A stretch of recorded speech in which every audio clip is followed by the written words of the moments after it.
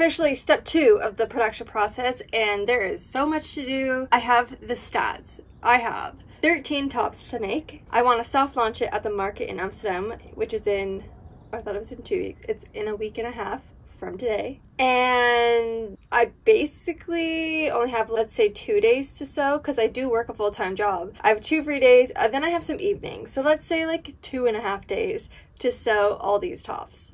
Can I do it? I don't know, but we're gonna try. These are all the bundles that I cut. If you would have seen my last video, you would have seen me like prep this all. Basically, each bundle is 1 top with everything needed. So like the labels, the bias binding, everything is in here. The next step I do, which is crucial for my efficiency, is grouping it into thread color, so I don't have to keep changing my machine. I want to just change it once, so as many as I can, and then change it again. They're, I think, honestly going to be mostly white or cream. Like this is cream, white. Sometimes they're like, look a little white, but maybe the cream is better because the white can be really stark white. Okay, this is white. These are cream. White. I have a blush pink. Do I have a blush pink? Yes, I do. This white or navy blue? I'm looking past the camera because I have all my threads on the shelf behind, and I think I'll use navy blue. Yeah. Honestly, a majority white, 3 cream, and they each have their own color. And in the white one, do I have one of every size? Ooh, extra small. I do. I have one in every size in all the white threads, so that's perfect. If I can get those done today, that would be a huge win.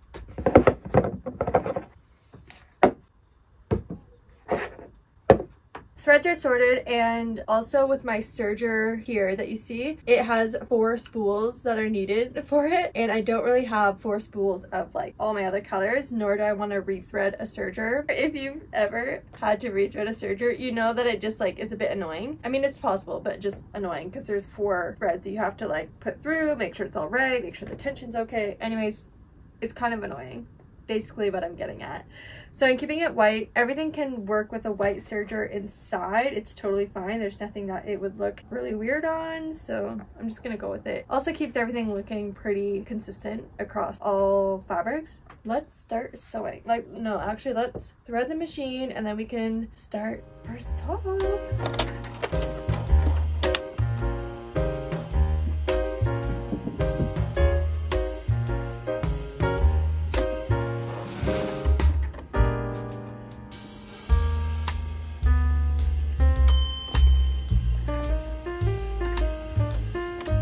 I started pressing this tulipi peach one, this one, but then I was realizing I should actually just press a bunch of them and work on a bunch at the same time. I mean, that was the plan all along, but I was getting too excited and I wanted to start this top.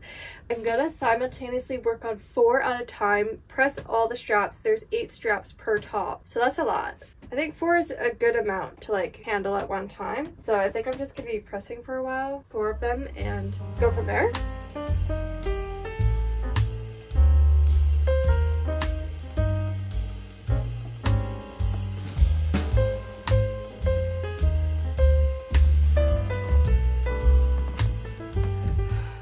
Everything is pressed and ready. I just need my other foot so I can do all these straps. Look how many straps I have to sew. This is gonna be a long sewing day. Looks nice.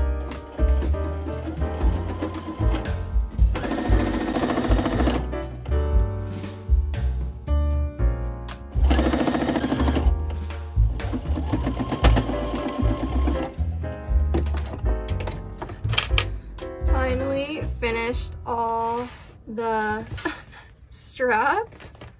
Oh, it's raining outside. Then I don't feel bad about staying inside and sewing all day. Oh, my back hurts. Okay. I think the straps are honestly probably the most time consuming just because they're so small and require a lot of attention. When I'm sewing them though, I just do a continuous stitch so I can just cut them apart after. This makes me realize that it might take me a little longer to make all these than I anticipated, but we'll do our best. They look like pom-poms or something. I'm going to just tack down the content label and size label on the piece that I want. I put them together. I put like the size and content label like this, in the side.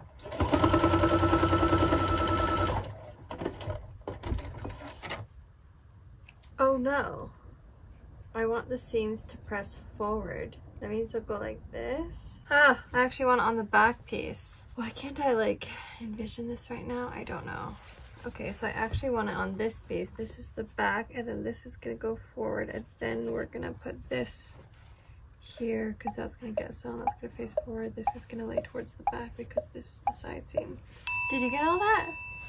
I'm just moving the tag to the other piece so it just falls properly when I press the seams the way that I want them to go.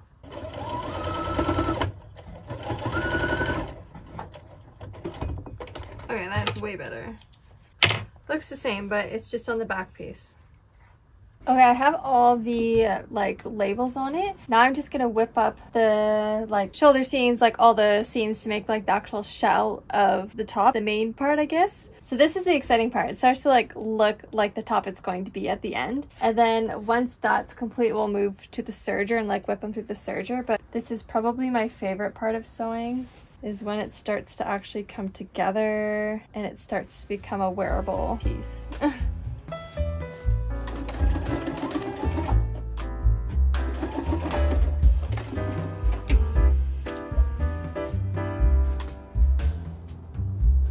We got the first one. Of course, all the seams inside are raw, but it's looking good. What size is it? This is an S. Cute. Now 3 more. I'm really excited to see what this one looks like. I love, love, love, love this fabric. The other thing that I am loving and really appreciating is that all my notches are matching up perfectly. When I was making my pattern, I was really making sure that all my notches would match up. So it paid off, I would say.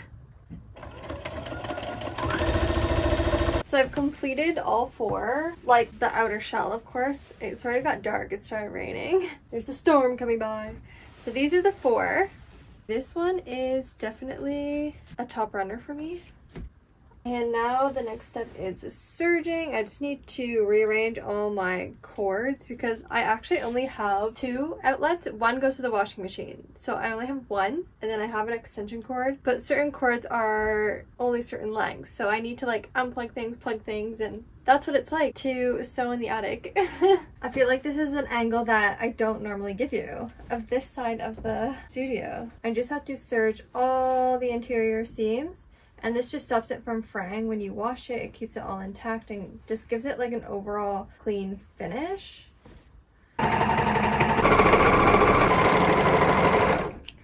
was just serging the last shirt. Of course it's the last one, but something snapped in the serger, like one of the threads, and it stopped looping correctly, like it wasn't stitching anymore. So I have to re-thread my serger to figure out where the problem is, which is the whole thing I was trying to avoid doing. Like I didn't want to rethread it, but here we are.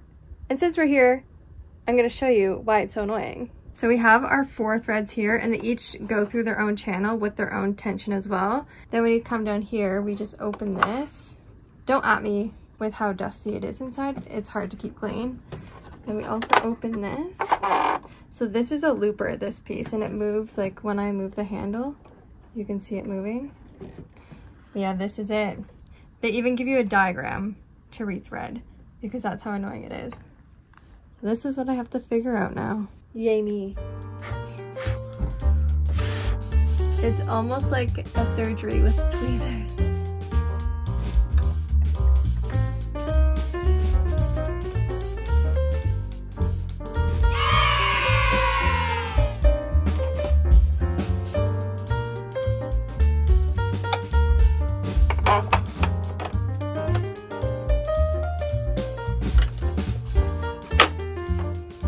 Give it a quick little test and then we are good to go.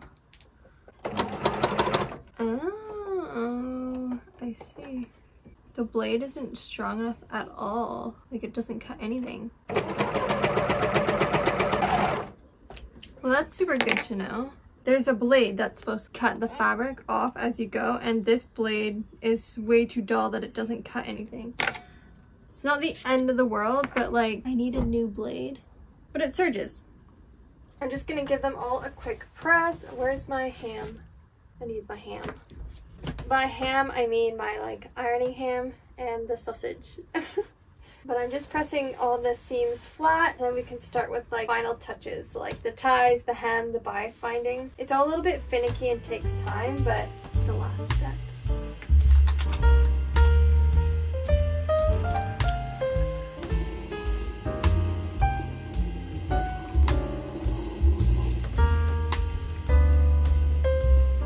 I love pressing because it honestly just makes it look that much better. The difference between, what is it? This side is not pressed at all, like how lumpy it is. But this side, it's so nice and flat. It looks nice. Okay, first one complete.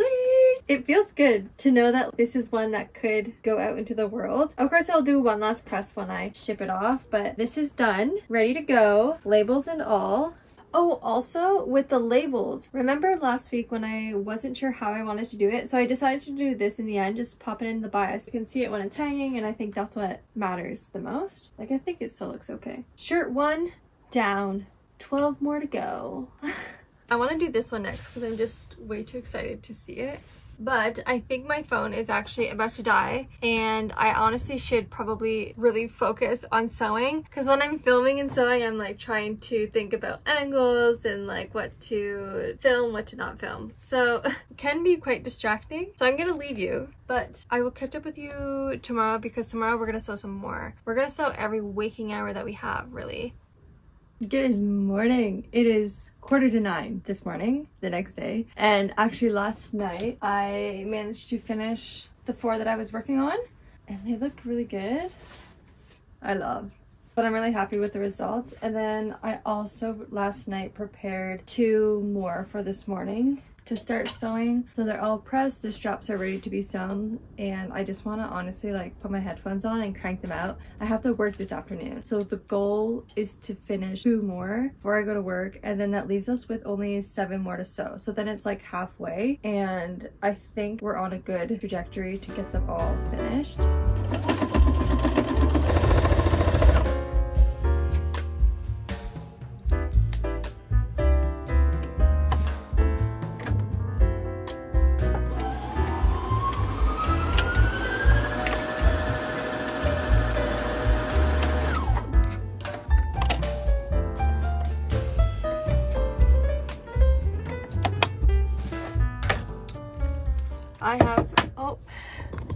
I'm gonna go a little up. I finished, and it's 10 to 12, which was goal that I was aiming for. 12. I'm just gonna give this a final press, and we have 2 more to add.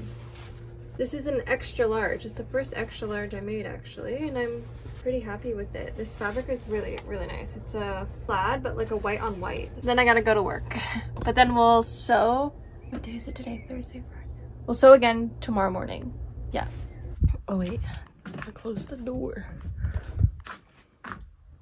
Good morning. We are on the last day of sewing. The last day that I've given myself.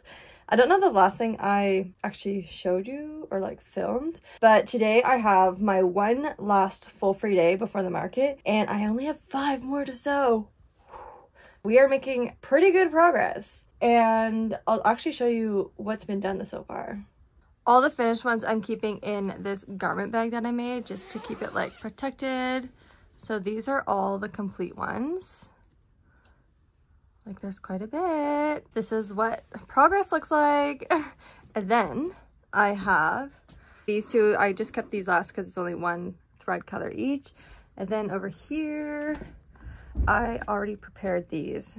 There's 3 here. These are 2 different sizes, and then this one, I pressed all the straps. Like these are ready to like start sewing now, and this is where we're gonna start today. After sewing 8 tops, I've really like nailed down my sewing process. It's going a lot smoother and a lot faster now, which is helpful. Like once I get into my sewing rhythm, I just like put my headphones on and focus on sewing, and it goes really fast actually. I would say the most time-consuming part is the end finishes, like the bias around the neck and the armholes. That's what I would say is probably the most time-consuming, just because it has to be very technical, so it takes more like focus.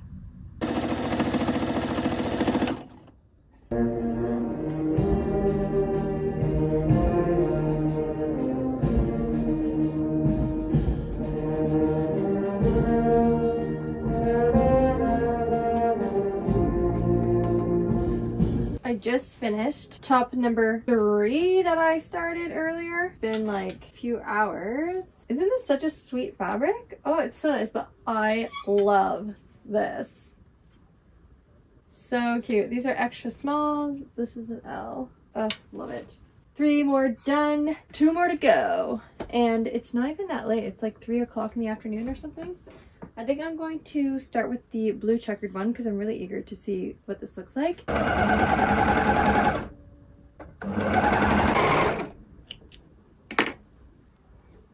We finished the